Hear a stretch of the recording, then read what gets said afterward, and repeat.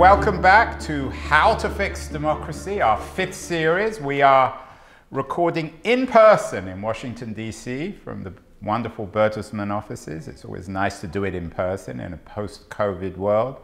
This 5th series is focusing on 100 years of American democracy from the 1920s through to the 2020s. This is the 3rd show in this series. The first 2 focused on American domestic politics. First one was with Adam Hochschild about America during the First World War, its labor issues and political issues, and the second with Amity Shlaes, the biographer of Calvin Coolidge, who provided us with an analysis of politics in the 1920s domestically in the United States. We're going to look outward today in this 3rd show in the series with one of America's authorities on foreign policy, one of America's leading historians, indeed, of America's role in the world. Robert Kagan works at the Brookings Institute, and he has a new book out, The Ghost at the Feast: America and the Collapse of the World Order, 1900 to 1941. It's a wonderful book, and I'm thrilled that Robert Kagan is joining us in person, in real life. Bob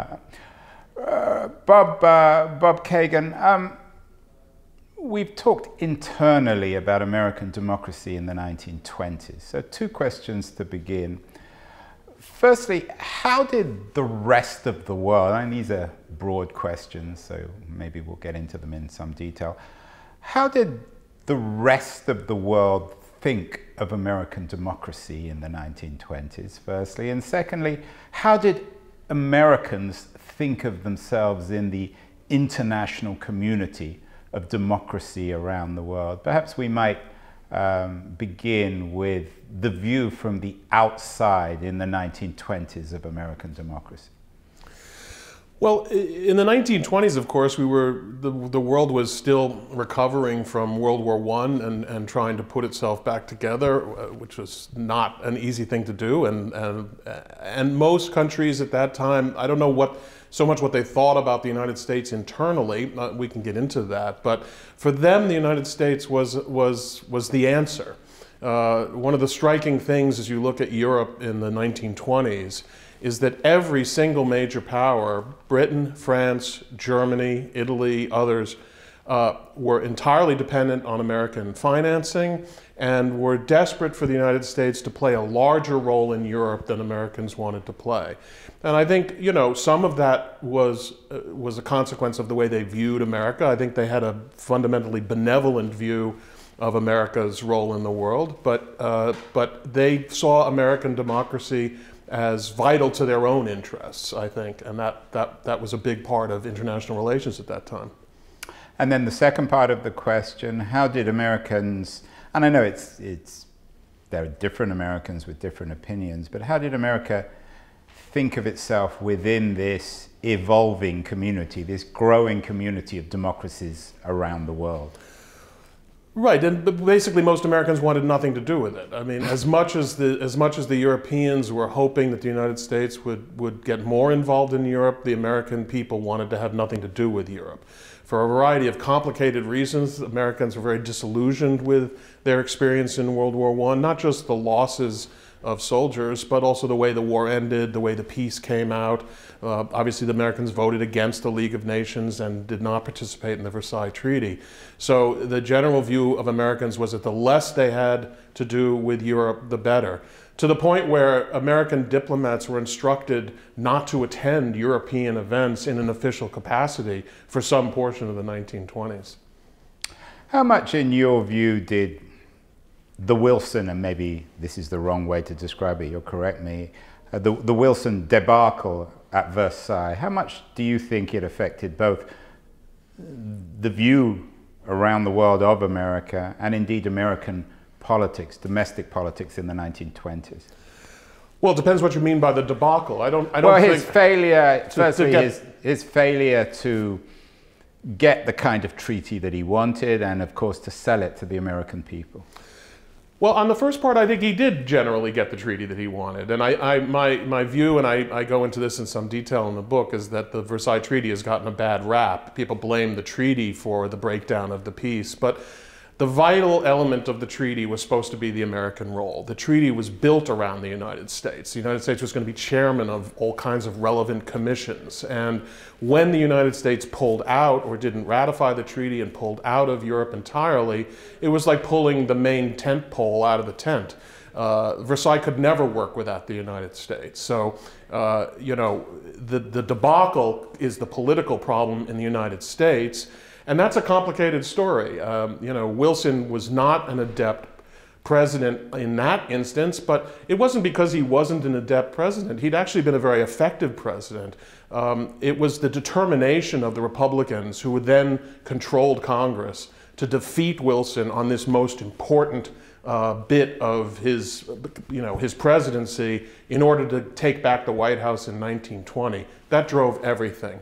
And that was more important than even the foreign policy debate, ultimately. And in terms of its impact on the 20s, I mean, how was it perceived?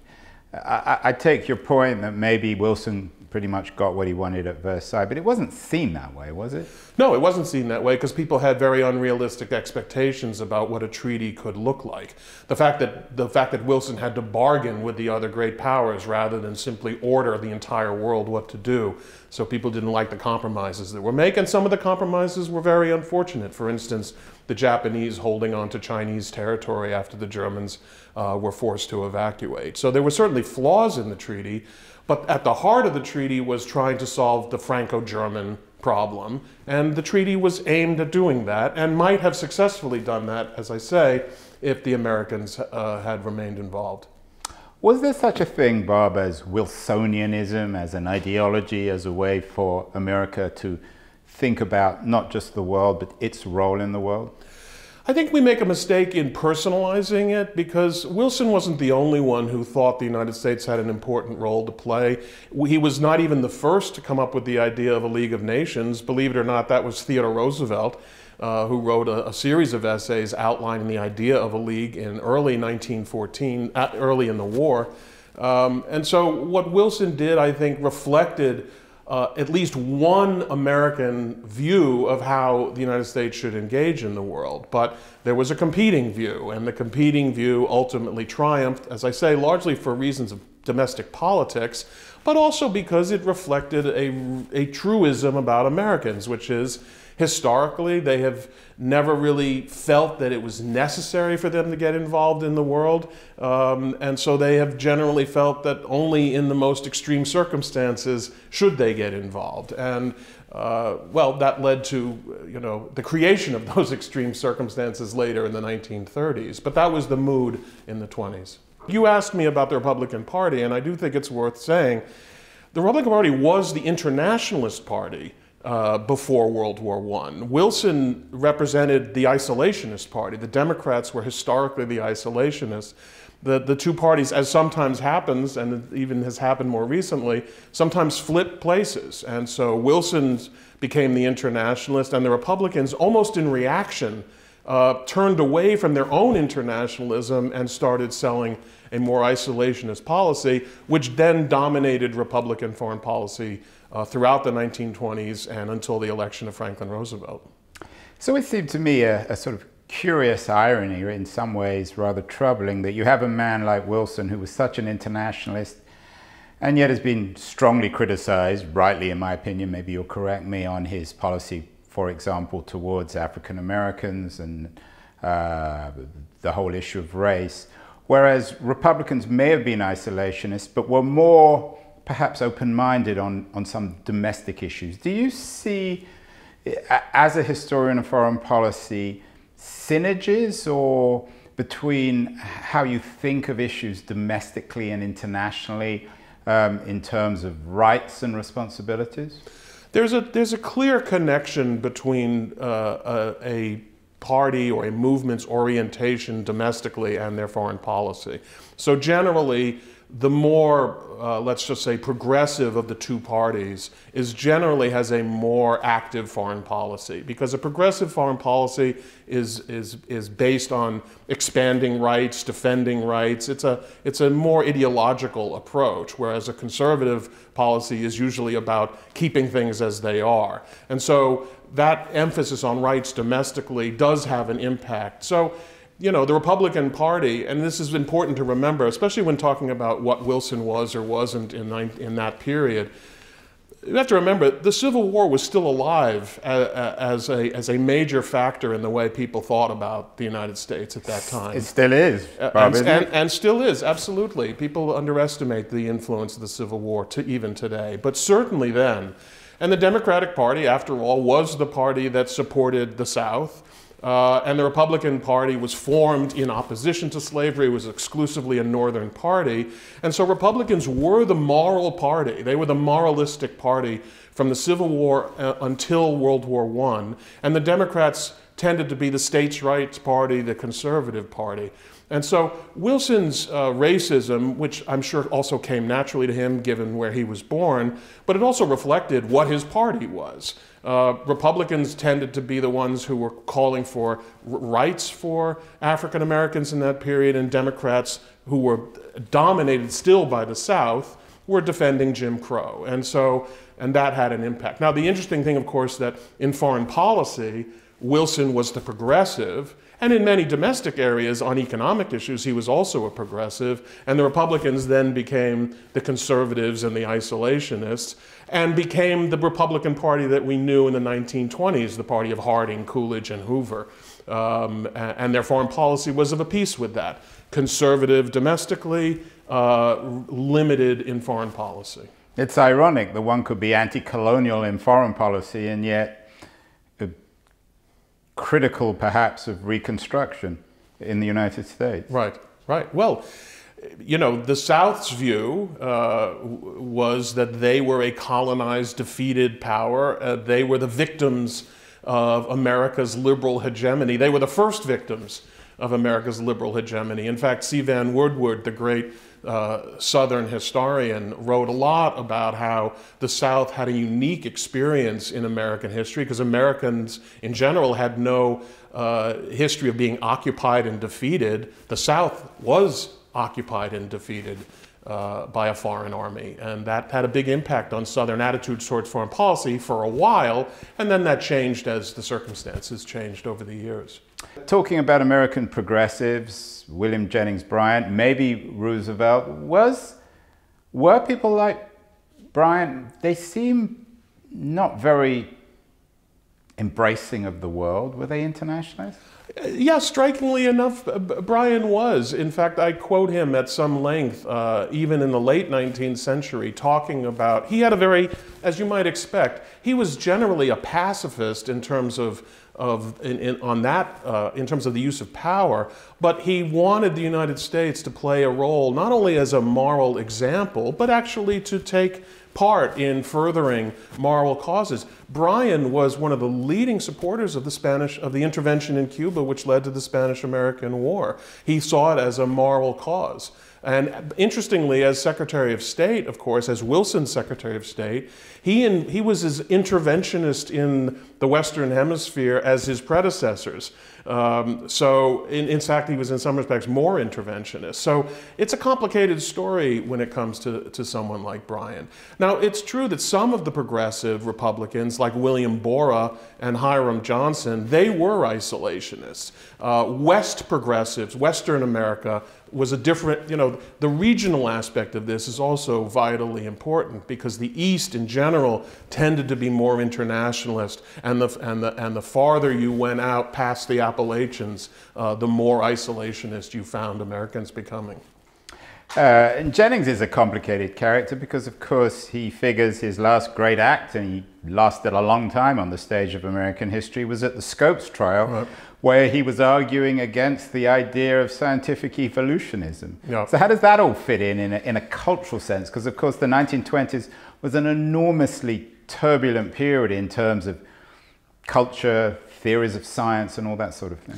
Well, that's that is one of the complex elements of William Jennings Bryan, and also what he represented, which is that we refer to him as a progressive. I think he would have been known, he was known more as a populist, and he certainly was the leader of the Populist Party when it was formed, and he was a leader of the populist movement in the 1890s, and that populism has in it a deep conservatism, and what we saw in the 1920s is, because we're really talking about what they used to call prairie populism, which is to say a populism that wanted more economic rights, but had a rather conservative view of cultural issues. The 1920s are very similar to the period that we're in right now in terms of the backlash against internationalism, progressivism, immigration, racial issues. It was really a backlash, and to some extent, against modernity and what was happening to the United States as a result of the Industrial Revolution and the decline of farming, etc.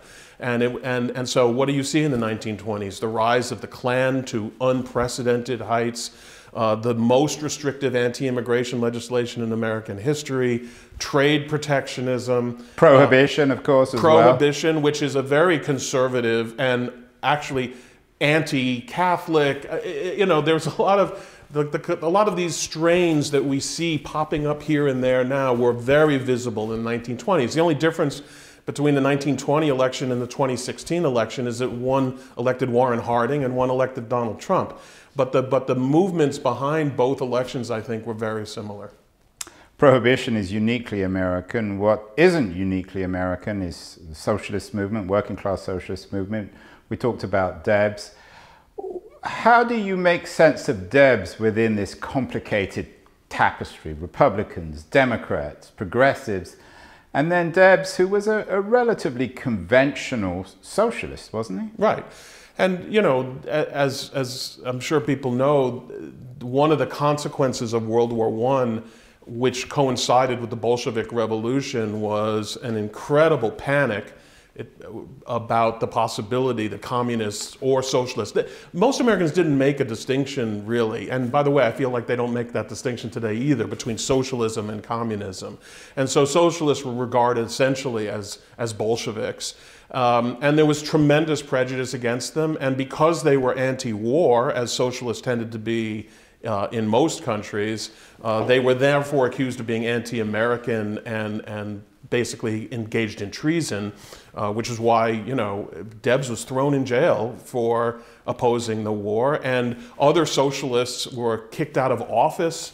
There was a famous socialist in Milwaukee named Victor Berger who was kicked out of office because he was a socialist. I mean, this prejudice ran very deep because there were, as that Adam Hochschild shows in his book, there were, I don't know if this is the right word, lynchings of socialists of one kind or another throughout the First World War. Right, and there was also great fear of anarchists at the time, and it's worth remembering that the so-called Red Scare did originate with a series of very frightening bombings of major major figures, everybody from Justice Holmes to the governor of New York, received bomb packages at their homes, and this led to a great hysteria. And J. Edgar Hoover as well. And this led to the birth of J. Edgar Hoover, as Beverly Gage has written. So, it was quite the period 1918-1919 is a really, in a way, it makes our present moment seem rather tame, I'd say. Yeah, well, Adam Hochschild spoke wonderfully about that. Yeah. Debs, of course, saw the world in terms of working class solidarity, both within and outside America. American historians like Thomas Frank have looked back rather nostalgically in the pre-First World War period in particular, in the way in which blacks and whites, for example, united on populist platforms. Did that play itself out, do you think, in the socialist movement in terms of the way of looking at the world and an attempt to unite people of different skins and ethnicities and religions within America itself? You know, I don't want to pretend to be such an expert on that particular strain of what was going on in that period, but I would say certainly by the 1930s, you see that that alliance has clearly formed, and you see African Americans and socialists and communists and others trying to create a real reform movement, and that then, ultimately it becomes the civil rights movement of the 1960s. But I think you're right to point out that was happening then. Whether it was happening during World War I, I'm less clear on that. I think most people tend to think that if you're open to the world, it generates a lot of cultural energy and vitality. But one of the odd things about America in the 1920s is, as you suggested, on the one hand, it was a country that cut itself off from the world. Isolationism was the dominant ideology, both on the left and the right. And yet it was also a time of enormous cultural energy, of great writing and music making, and general color and energy, a time of the jazz age and of young people. How does that all go together? Why was America, on the one hand, domestically so vibrant and yet cut itself off from the rest of the world? Well, by the way, it's an exaggeration to say they completely cut themselves off from the rest of the world, but this sort of gets to your point. After all, a lot of that writing that you're talking about was being done by expatriates living in France, right, or elsewhere. The Hemingways and the Fitzgeralds, etc. They lived in a very cosmopolitan world, which is interesting because then they became famous as American writers. But America itself at that time was not most of America was not very cosmopolitan. So you really had a divided country, which I think is why you saw all that reaction in the 1920s. On the one hand, you have a lot of avant-garde thinking, a lot of things that are happening in Weimar Germany are coming over to the United States. It's a very fertile period for the United States. As you say, artistically and culturally, it's a much deeper involvement with the European scene than you'd had before. And yet at the same time, you have the Klan and the anti-immigration legislation, etc. And internationalism has been made a dirty word. I mean, one of the things that the Republicans did successfully, Henry Cabot Lodge and others, in equating internationalism with Bolshevism. And so what you had is a conflicted country, and it reflected itself in, I think, some of the extremes of the movement. We tend to look back on the 20s, as you say, the jazz age, etc. But is that, that's not even half the story, obviously, because the other thing that's happening is this incredible conservative reaction, which continues until the Great Depression, and then the cards are all thrown up in the air again. So these, as you suggest, the bookends between Wilson and FDR are three Republican presidents, yep. Harding, Coolidge, and then Hoover. Did three of them pursue a relatively consistent foreign policy and view of the world? I always thought of Hoover as somewhat more open-minded than Coolidge, or is that a mistake? Everybody was more open-minded than Coolidge, but yes. I mean, Hoover is an interesting character because, of course, Hoover was the original internationalist. He made in Belgium. Right. He made his name feeding with Belgian relief. He also made his name with relief with the Russian famine. He really was, and he believed very much in sort of a technocratic way of organizing the world. But of course, if you wanted to be president and get nominated in the Republican Party in this period, you had to shelve all that. So as president, Hoover was as much of an isolationist as anyone. And in fact, on the one issue that he had to confront, which was the Japanese invasion of Manchuria, he didn't want to do anything at all. He had a Secretary of State, Henry Stimson, who was pushing to do something to try to get the Japanese to contain themselves and to try to prevent them from conquering all of China, and Hoover wanted no part of it. Whatever he meant, whatever his personal feelings may once have been, as president and as the party leader of a party that had chosen isolationism, that was the foreign policy that he pursued. By the way, that was where the country was, to the point where even Franklin Roosevelt, who was certainly an internationalist, you might even say a Wilsonian internationalist, in his first term behaved exactly the same as Hoover. I mean, although to be fair to FDR, he didn't, borrowing your language, the ghost at the feast. he didn't have the ghost of racism in his political artillery, did he? No, no. I would say he was one of the most liberal-minded presidents that we certainly had up until that point. But you know, nevertheless, and I just want to say, we do tend to overemphasize the significance of a president. Now, a president has obviously got enormous power, but I have seen very few presidents who, especially on foreign policy, were prepared to go beyond where they thought the dead center of American public opinion was. Presidents are very reluctant to get ahead of a public opinion. You could see that today, by the way. But you could certainly see it in the case of FDR. His whole presidency is about trying to bring the people slowly forward to where he was and not always being able to succeed, and therefore having to himself pull back. You've already noted there are lots of similarities between the 1920s and the 2020s. Is one difference, Bob, that when it comes to foreign policy, that individuals within Congress, within the Senate in particular, were far more influential and powerful? You've already mentioned Cabot Lodge. He was enormously influential within the Republican Party throughout much of the 20s. Were senators more powerful in shaping American foreign policy? Absolutely. In fact, in the 20s, the Senate dominated foreign policy. First Lodge was chairman of the Senate Foreign Relations Committee, then William Borah was chairman of the Senate Foreign Relations Committee. And the secretaries of state during that period wouldn't make a move without making sure that Borah was on board. And so he was really in control. By the way, that is the norm in American history up until World War II, basically, and maybe even to some extent afterwards, but definitely World War II is a dividing point.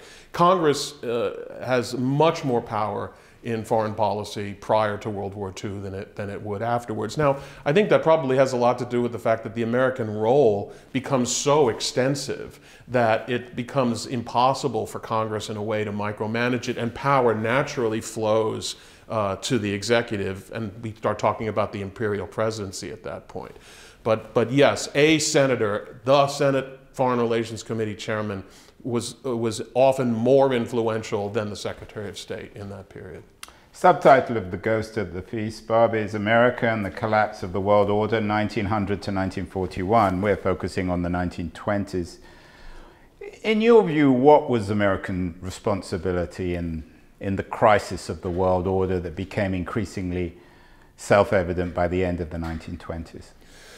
I mean, basically what happened was, up until World War I, but I would say up until the beginning of the 20th century in general, there was a world order that was essentially run by Great Britain. Britain mastered the seas, kept the seas open. It was a, relatively speaking, global free trade. A lot of the things that we talked about in the 1990s about globalization, the communications revolution, financial revolution, etc., all of that was taking place under the umbrella of British naval power. Made possible in addition by the fact that on the European continent there was a rough balance of power until the unification of Germany. But beginning in by the end of the 19th century and the early 20th century, that order is collapsing because Britain does not have the power anymore to deal with, on the one hand, a rising Germany in Europe, and just as importantly, a rising great power in East Asia, in Japan. Because in that entire period, what had been the dominant power in East Asia was China, had been completely decimated and was being carved up by the various European empires. But the rise of Japan is something new. So that order is no longer capable of being sustained, and the moment of that, then when that becomes obvious, is World War I. And then the question is, so then is there going to be an order, and if so, how is it going to be sustained? And it became very clear to everyone at that time that the only power capable of sustaining that order was the United States. And so Americans had a choice. If they wanted to continue living in a liberal world order, they were going to have to do it themselves. Otherwise, they could let the world go in its own place and they would live with the consequences.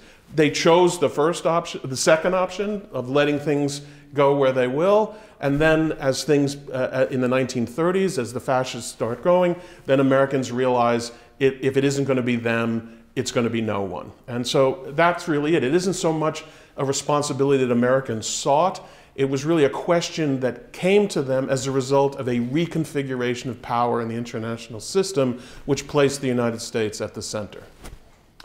And of course, people didn't understand that in the 20s, did they? America was... I don't think people understand that now. But certainly in the 20s, where the reconstructed Europe was built on American economics, on American wealth. Was that understood in America? Oh, sure. And, you know, Americans were very proud of the so-called Dawes Plan, which was the way that American loans wound up financing Germany so that Germany could pay its reparations to France and Britain, so that France and Britain could pay their war debts to the United States, that whole thing. But the Dawes himself became a great national hero. He was made the vice presidential candidate under Coolidge, and so Americans were perfectly aware and were actually very proud of what they regarded as their ability to keep their distance and keep things cool just by using their financial leverage. And that was the goal at the time. But unfortunately, financial leverage only takes you so far when other countries start bringing out the guns. And then it's a question of, what are you going to do about that? If Eugene Debs was here, unfortunately he's not, he might point in the 1920s to America emerging as the heart of the global capitalist system.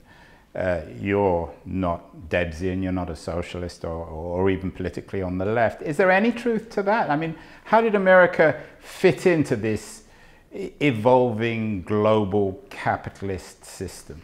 No, I mean, it's certainly the case that America became the heart of the global capitalist system, and capitalism came to reflect American preferences too. And that was more true after World War II in the settlement, because that was also when the United States essentially took economic power sort of definitively away from Great Britain. In the 1920s, New York is now the financial capital of the world, but London is still a financial capital of the world, and you really have a kind of balance. And what was happening in that period was you had the central bankers of the key countries, basically the United States, Britain, and France, sort of trying to work everything out together as best they could.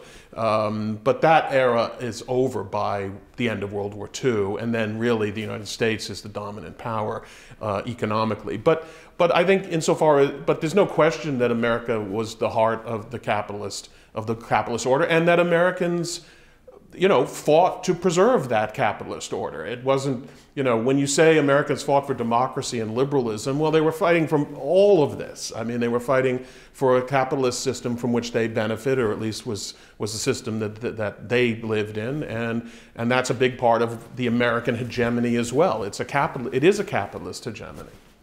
You mentioned that Americans fought for democracy, and democracy was used in terms of justification in First and the Second World War. The odd thing about the 20s, it seems to me, is on the one hand you had a time of enormous change, of so much colour, and yet the political system didn't change much. We had rather conservative presidents. There wasn't that much drama domestically in American politics in the 1920s, was there? No, because, look, I think it was Fiorello LaGuardia said, it's hard to be a reformer when things are good.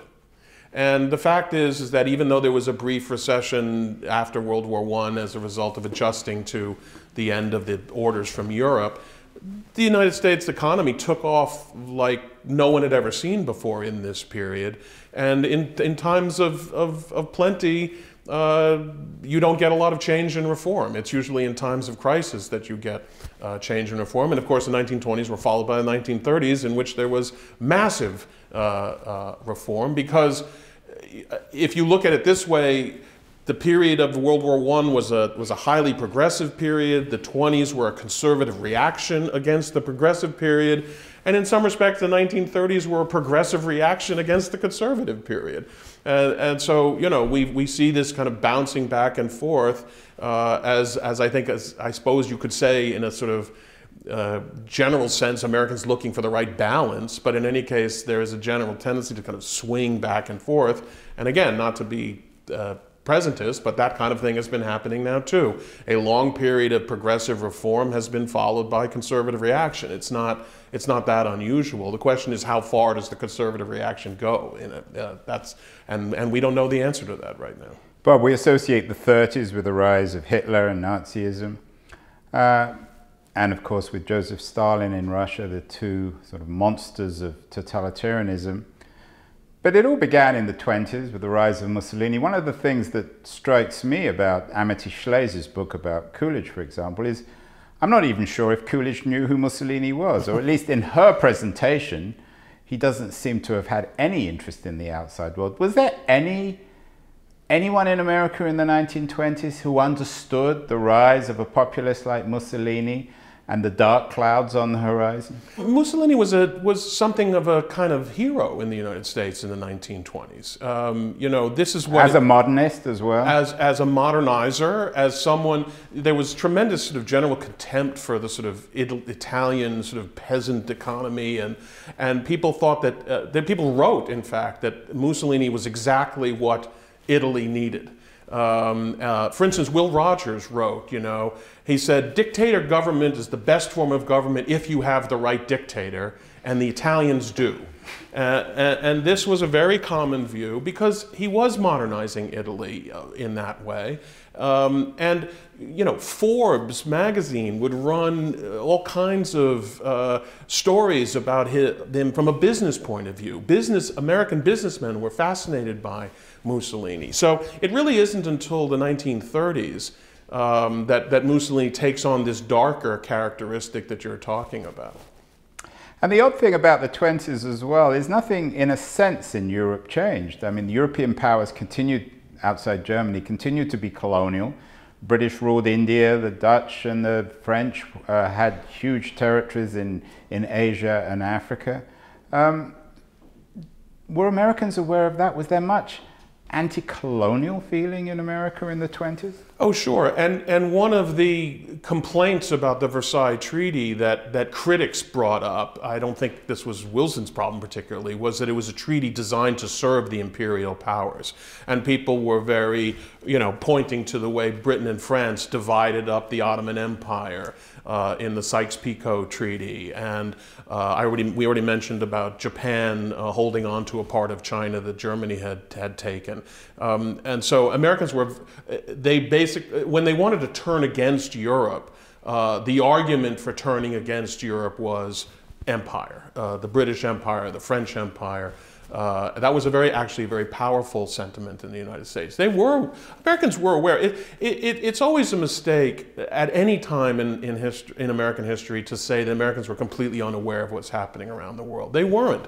You could point to any number of instances where Americans got very fired up about things that were going on in the world. The Armenian genocide of the 1890s, for instance, captured, you know, was headlines across the nation. So Americans were aware of what was going on. The problem was not awareness. The problem, if it was a problem, was they were aware and they definitely did not want to have anything to do with it. That continues in the 1930s. You've been a wonderful guest on How to Fix Democracy, Bob. I think I've worn you out, but a final question. You are a scholar of foreign policy, one of America's leading, enormously authoritative. This is the second volume in a three-part series on American foreign policy.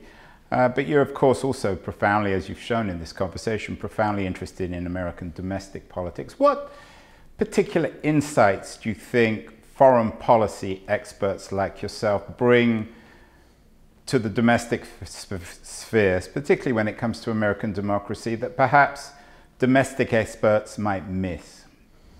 Well, I don't know. I don't know that I have any. Not you personally, but your discipline. What do you bring? What perspective that is useful? You're actually the first authority on foreign policy that we've really had on how to fix democracy? Well, I think if there's anything, it would just be the ability to make comparisons. I mean, the ability to see the United States in context. You know, it's very easy for Americans to think about America, judge America against American ideals. That's a big part of what we do. We don't necessarily judge America compared to others. We don't think that their experiences are necessarily relevant to ours. So the only thing about having a broader knowledge of world affairs is that you can put America in its context rather than seeing it as a kind of disembodied entity. America are a people like other people with problems like other people, but also great differences from the way other peoples live based on geography, ideology, etc. Well, Robert Kagan, I want to thank you for contextualizing American foreign policy, American domestic politics, and the American people in the context of the 1920s. Thank you so much. It's a real honor to have you on How to Fix Democracy. Thank you.